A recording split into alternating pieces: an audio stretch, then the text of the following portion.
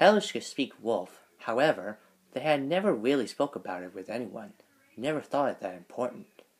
Hellish approached the wolves, the warhammer slung over their shoulder. The wolves growled, the alpha crouching in front of the pack.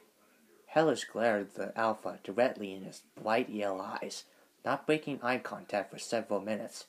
All the while, Jasmine crouched behind Hellish in fear. Eventually, the alpha stood down, the other wolves following suit. He bowed his head towards Hellish as Hellish did the same.